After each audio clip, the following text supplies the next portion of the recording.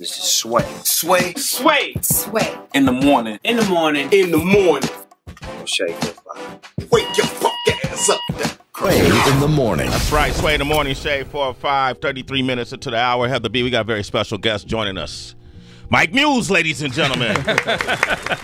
Hey, Mike. Hey, Tracy G, what up? Mike, I love thee. where you been in your travels in the past week? Normally when I talk to you, you're hanging. Yes, last week you were in D.C., right? Yeah, last week I was in D.C., man. I've been local for the last 2 weeks. So Okay. I've been domestic all this week, and then I start traveling again on Friday to L.A., and then next Wednesday I head to Spain and Paris. Yeah, what for though, Mike? Yeah. Instead of you just stunting, you're just telling us, I'm going to Paris, I'm going to Spain, but what are you going out there to do? Oh yeah, my bad. So Spain, I have to give a TED Talk. Shit! Wait, hold up. What's going to be your subject matter? Discussing class. Okay. The sights and sounds of privilege. That's Yeah, amazing. okay. I'm so proud of you. Thank you, Tracy. I appreciate it. Is that immediately going to be online? Yes. Okay. Yes. I'm here Mike for Muse it. is doing a TED Talk. I You got to hear that, rub Heather your B? hands, Mike. That's one of my life goals. Yes, thank you. I'm excited. So I'm really thankful. So I can't wait to talk to the citizens over there in Spain and Huge. get a chance to connect with them. So I'm Pretty excited. good, man. Don't mess this up. No, I'm not. No pressure. Our really special guest that's joining us, I met him in person at least at Del Frisco's, and we were hobnobbing over a bowl of lobster bisque, Heather B. That's what we do, you know. Not everybody doing that, you know. Tracy G, that's that class. Right. Plug that into class. TED Talk. Yeah, that's right. We did have some champagne. Had a little bubbly too. Yeah. 1% life. He's a principal at Caldwell Strategic Consulting. He does commentating for Fox News Channel, Fox Business Channel, CNN, HLN, various national news networks. And he's here with us today, Gianno Caldwell, ladies and gentlemen. We out here. Yes, Thank man. you for having me. Gianno is a pretty interesting. Was that Italian or? It is Italian. Yeah. It is. Any in your lineage? So my birth name is Gianni. My parents changed it 3 days after my birth to Gianno. Okay. And nobody is Italian. Everybody's black. 100%. Yeah. 100%. Was that for like your resume or something? Yeah, they said we want you to get a job, Okay. so we're gonna, keep it, Yeah. one of those. But straight off the south side of Chicago, so we out here for real. Oh, the Midwest. We out here, yeah. What's up, Midwest? I was just watching Barbershop 3 Okay. last night, and it's based out of Chicago. One of the reasons why Ice Cube agreed to do it was if they talk about the issues that are plaguing Chicago right now. There's man. a lot of issues for sure. Yeah, what's up with your mayor? I don't know. He shouldn't have been reelected, honestly. Yeah. The guy is a hot mess. I mean, he was a hot mess from the beginning, my opinion. But I don't think there's a chance that he'll actually be able to run again. He'll be so weakened, and there's people already bidding for the job. So it's a horrible situation, and he's only made it worse. He's only made it worse, right? Were you a part of the movement that was against Chirac being made in Chicago? Nah, I wasn't a part. I was in D.C. already. I've been in D.C. for 4 years now, but anything that's going to expose what's going on, I'm all for it. All for it? I'm all for it. Well, let me get your opinion on this. We've all been paying close attention to this presidential run that's taking place, or circus, or whatever you want to call it. It's been extremely entertaining. We had Anderson Cooper up here 2 days ago. We were talking about his interviews with some of the candidates, and of course Donald Trump popped up. Right. And we talked about when Anderson Cooper referred to him as a 5-year-old, that they were going back and forth about what happened with his campaign manager grabbing a woman and who did what, and then the pictures of Ted Cruz's wife being posted. Ted Cruz's wife being posted, and so it made me think about this comment that the Secretary of State made on MSNBC's Morning Joe. John Kerry had this to say about our current election, and when he's talking to people outside of the United States, foreign representatives, this is what he deals with. I'm confident in the end the American people are going to choose wisely, and I feel as if this current craziness, which is embarrassing our country abroad, I cannot tell you. Every meeting I have anywhere, people say, what is happening in the United States? What are you doing to yourself? Yeah. Are we considering that? I mean, how does this hurt? Is our country looking weak because of this presidential campaign, in your opinion? Well, I would say that there has been a number of embarrassing moments, and I think there will continue to be a number of embarrassing moments.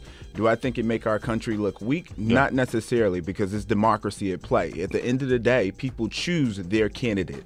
Who do they want to represent the United States of America in the various parties? So it's democracy at play. It's definitely an unconventional race for sure, and no one can deny that. Donald Trump, I mean, he's New York bred, so it's become a very interesting time for sure.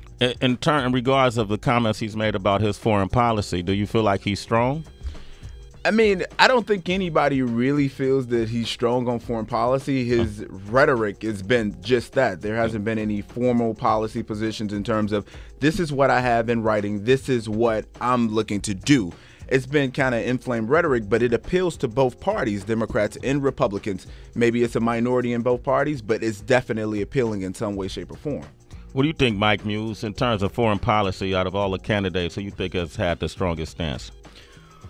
Well, by default, Secretary Hillary Clinton, just because she's Secretary of State. So just by description alone, she has to go across the country and represent our nation and represent our policies and really engage with these foreign dignitaries across the world.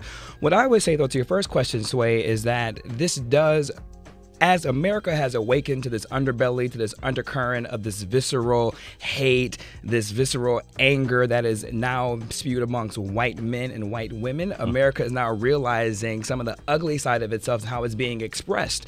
Just as we're realizing it, so as the rest of the world is realizing it too as well. And so I think they're looking at us now with pause for the first time, because we've always been this country and this government that's had strong control. We've had a steady hand. We've already had things in place. And so we seem a little bit disheveled. And I would have to say we haven't seen nothing yet. I think you're right, Gianno, when we talk about the convention and the democratic process, but that's going to become upended during the convention time period. Not only for the Republicans, but now there's some whispers from the Sanders that he's trying to unseat some of the pledged delegates from Secretary Clinton, as well as he's trying to unseat some of her super delegates. So you take that into play from democracy, and then you look at, you go into the Republican convention, and you have the Republican Party literally trying to create a broker convention. So it wasn't that Cruz won last night, more so that Trump lost. And he lost at the hands of the Republican Party, who wants his broker convention, who wants to see literally a fight on the floor. So we don't know how this democracy is going to play out. So was he expected to lose Wisconsin last night, or was it because of the bad 2 weeks he just had? He just first, initially we always thought no matter how bad it is for Trump, he's going to rebound from it. Right.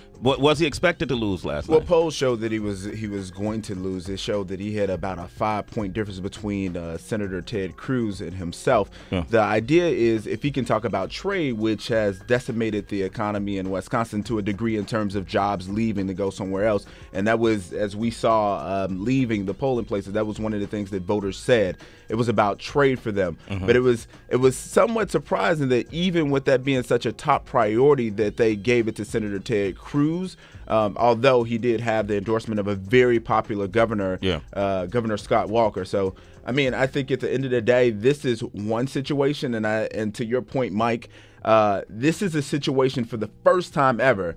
Republicans, conservatives, and Tea Party agree on a candidate. They don't want Donald Trump. So this is the first time ever for that. But with that being said, though, that's what's interesting. So he did take a claim into Wisconsin. So Trump actually thought he could win in Wisconsin a little bit early on. He did have a bad week. But what's interesting was that it was how many super PACs ran against him, how many of the establishment ran against him. So when you're taking on not just your opponents, but you're taking on the establishment, you take on Republican leaders, and then you run against a super PAC who has tons of money to outpour. So it was, I wouldn't say it was rigged, but he had a tough hill to climb just from that momentum alone.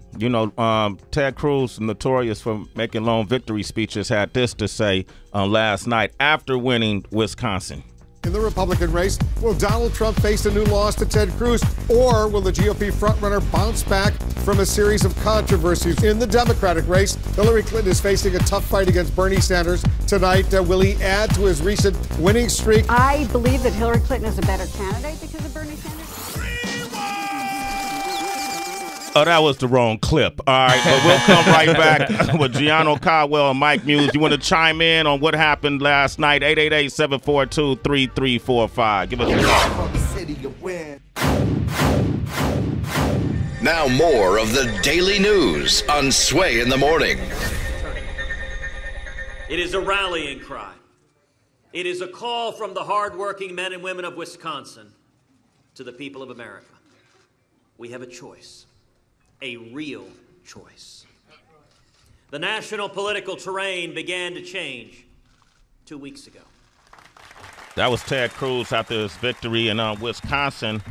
Following a rough week for Donald Trump on the campaign trail that included missteps on abortion as well as the controversial comments he made on national security. But are those things what hurt him last night in the election? What in the primaries, Mike Muse, yay or nay?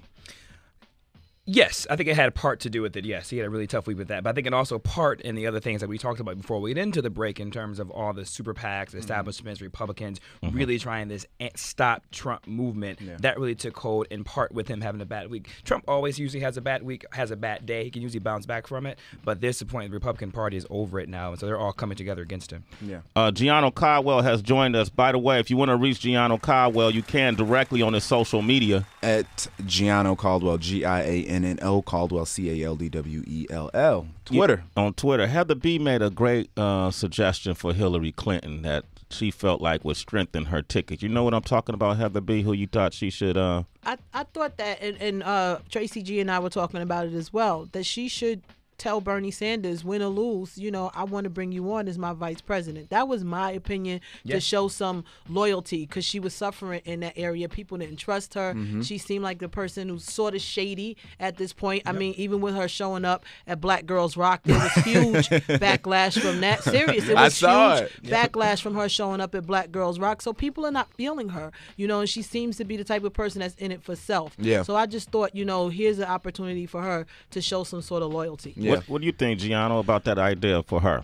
Well, I mean, to your point, I absolutely agree, and especially when it comes to some of the things she said about African Americans in the past, calling young inner city youth, which is code for black youth, super predators. When she's advocated for the 1994 crime bill, which is imprisoned a number of African Americans. And now when certain issues come up, when it comes to some of the racial justice platforms that Bernie Sanders has brought up, now it's a part of her platform. So wherever it seems that she can get votes, she'll say whatever's necessary. So she comes out as inauthentic and disingenuous often. So I find that to be problematic. But I think in terms of Hillary Clinton, things that she can do to kind of pull or shore up her base would be to, I mean, that's a good idea, but I don't think that's going to necessarily pull in what she needs to pull in. She needs a young ethnic person, probably the Secretary of Housing, which is somebody whom they said would be a good vice presidential choice. But Bernie Sanders is on fire right now, and he has the youth pouring into his campaign and candidacy. But I don't know if that's going to be the end-all, be-all for her in terms of pulling him on, if that was the case. Here's what Bernie Sanders had to say after his Wisconsin victory. With our victory tonight in Wisconsin, we have now won 7 out of 8 of the last caucuses and primaries. And we have won almost all of them with overwhelming landslide numbers. To paraphrase Abraham Lincoln at Gettysburg, this is a campaign of the people, by the people, and for the people. Wow, man. Sound like a Lil Wayne concert. Right?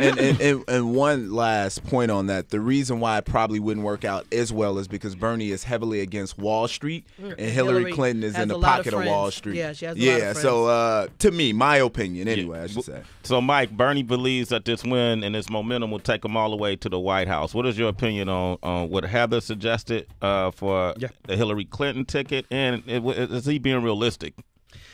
Yeah, but there's a couple of things. One, to address Bernie Sanders' potential vice presidential candidate. Usually what happens is when a president picks a vice president, the strategy behind it is, where can they add to my deficiencies? Where am I weak on? That's number one. Number two is, what state can they win for me, right? So you usually pick a vice president based upon state. So it's usually a bit of strategy with that.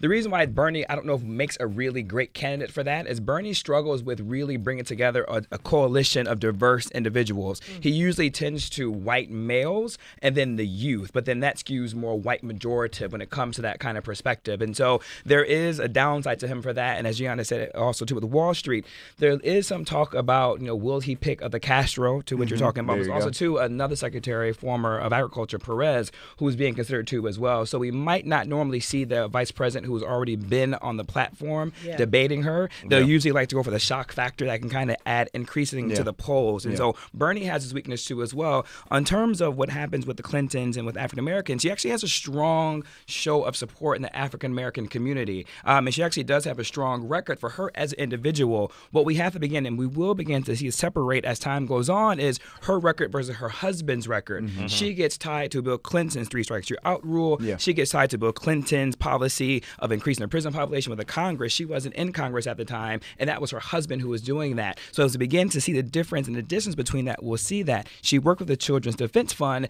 and other advocacy programs for that. She also has been really big involved with the mothers of sons and daughters who've lost themselves to gun violence recently. So she started a coalition to get a conversation started around that.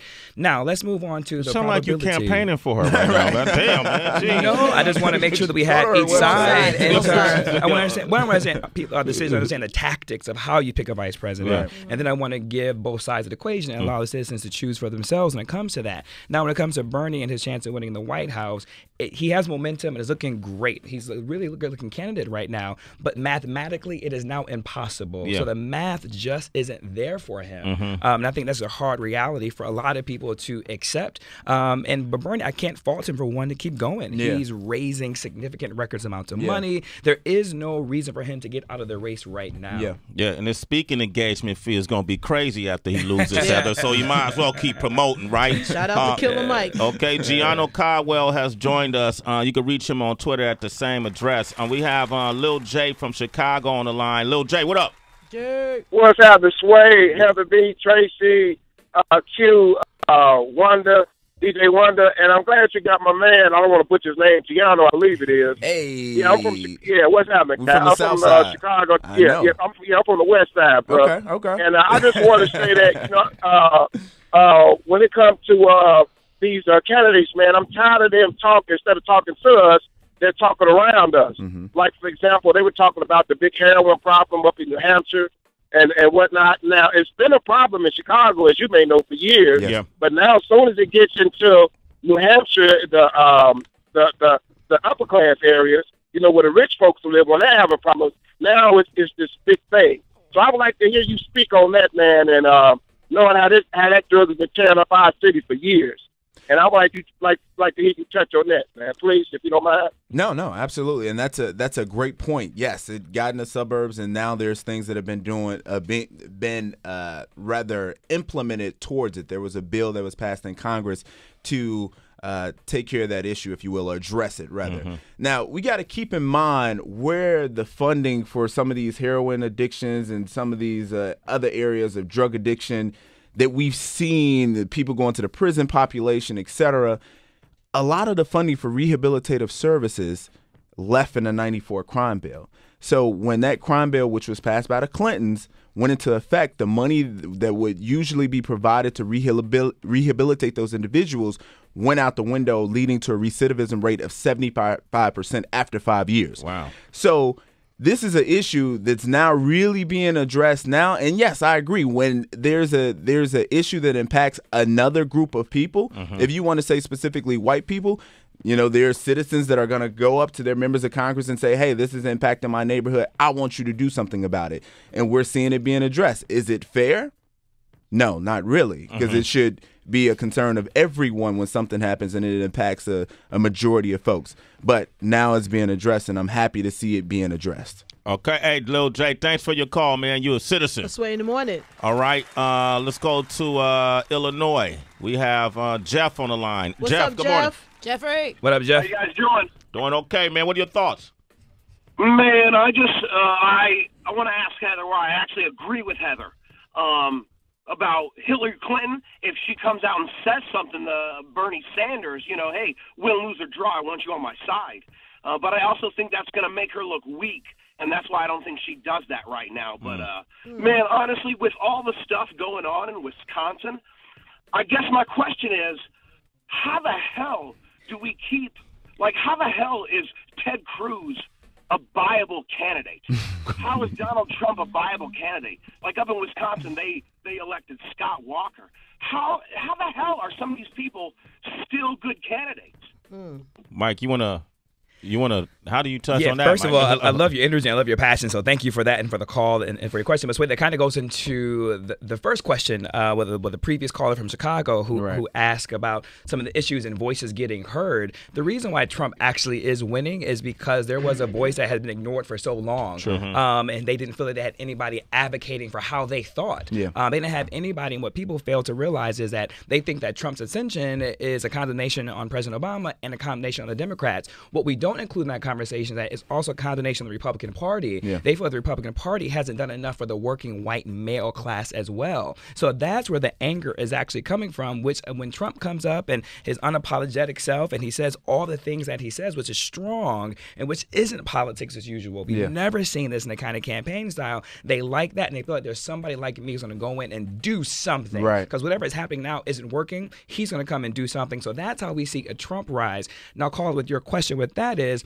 Cruz, what we're not talking about is he's even more dangerous than Trump is if you look at it from a policy perspective. Trump, what he's talking about, we realistically know it's impossible for him to get done just because it's difficult to pass through legislation in Congress when it comes to that. Cruz, on the other hand, knows the Constitution backwards and forwards. He's a constitutional scholar, and he has been in the Senate, so he understands Robert's Rule of Order, which are procedural rules and methods and strategies that you utilize to get your bills passed. So he actually has the smarts and the tactics in order to implement some of the things that some would say on the fringe it's possible to do. We also must keep in mind that he had no friends in the Senate. None of the Republican senators actually like Ted Cruz. So you're right, caller. I don't know how we got to space, but it's because of this Trump movement, and they don't know what to do. So mathematically, he still has a chance? Well, there is one slim chance mathematically that he could do it. Trump or Cruz? Cruz. No, there's no mathematical pathway right now for Cruz to be able to become the nomination. He's solely banking on a broker convention. Trump, on the other hand, is a slim margin, but he has to do really well in the northeastern states, California, the western states. You're going to have issues when it comes to like Idaho, Wyoming, and that northwest area. What was that? Robert's Rules of Process? Robert's Rule of Order. Robert's Rule of Order. Yeah. Who's Robert? So some old guy back in the English days who created a system. It's my uncle cousin. That's your uncle cousin, Gianno? Okay. All right. Look, we like to leave a question for our citizenship and for people to keep this conversation going. You can reach Mike Muse directly.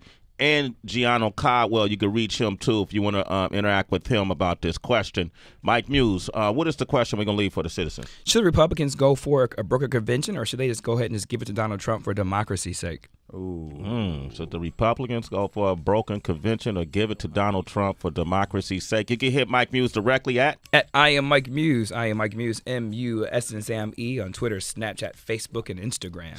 Citizens, hit up Gianno, too. Tell him what your thoughts are on this. Well, my thoughts on the question? No. The citizens going to tell you, and then you can respond to them. At Gianno Caldwell, Gianno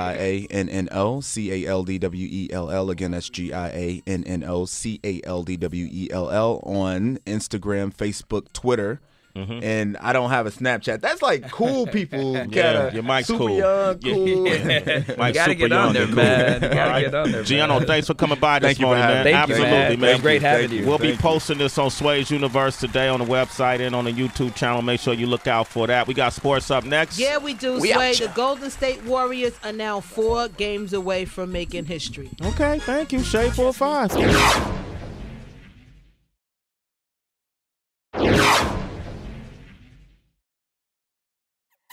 Kilo.